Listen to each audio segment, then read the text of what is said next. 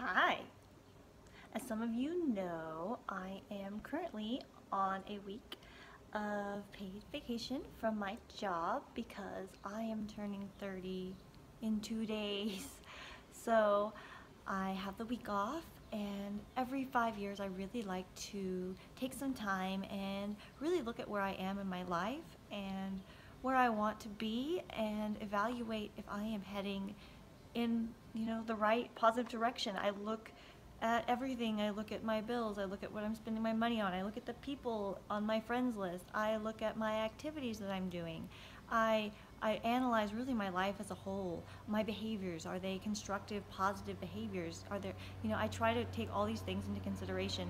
And I did this, 5 years ago when I turned 25. That's a loud airplane.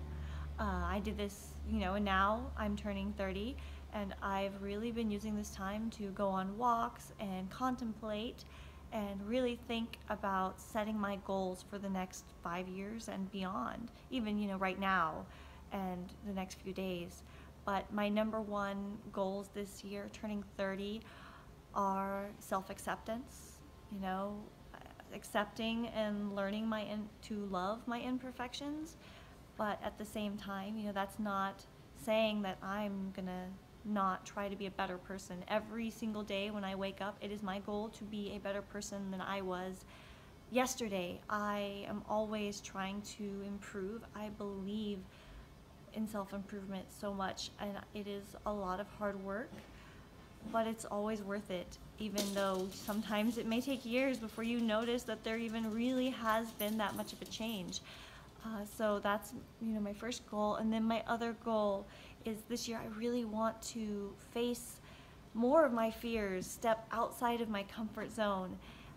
So that's another reason I'm making so many of these personal videos. Before, I've made videos about different things that were my passions, dog training, things like that, but I've never really talked about myself. And I usually don't like talking about personal things and feelings and things like that. And so putting that on the internet is definitely a big fear.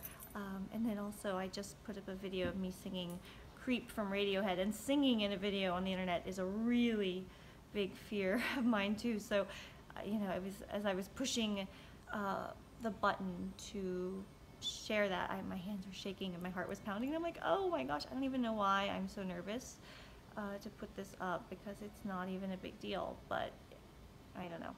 But anyway, so I'm forcing my fears, just like telling myself, what is going to happen? There's nothing bad that's going to happen. But anyway, that's, facing my fears, facing my anxiety, loving myself.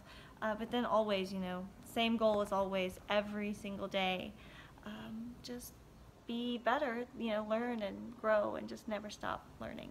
But yeah, so those are my goals this year as I turn 30 in 2 days.